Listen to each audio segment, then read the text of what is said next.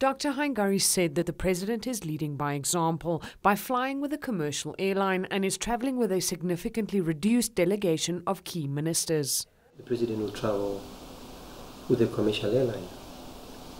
And in terms of the time required to get to China, it might be longer.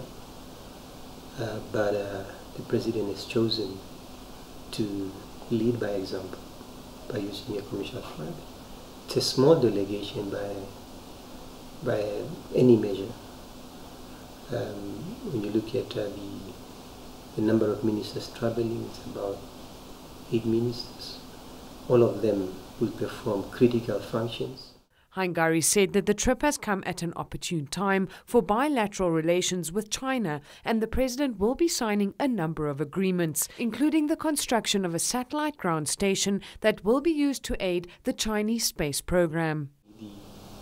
The space tracking, telemetry and command station based in Swakopmund, a project that has played a very significant role in China's space program.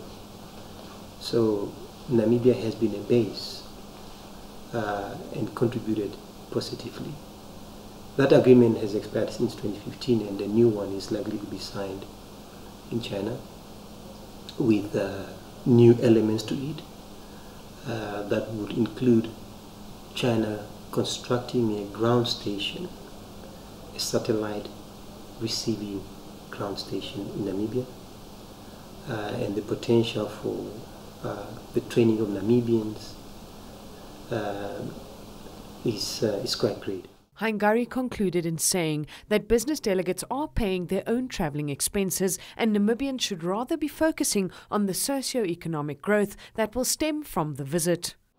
I think what we should do at times as Namibians is to compare, as opposed to just take an inward-looking approach of some of these things. Let's compare. Let's look at what is best practice elsewhere before we arrive at conclusions about the size of the delegation.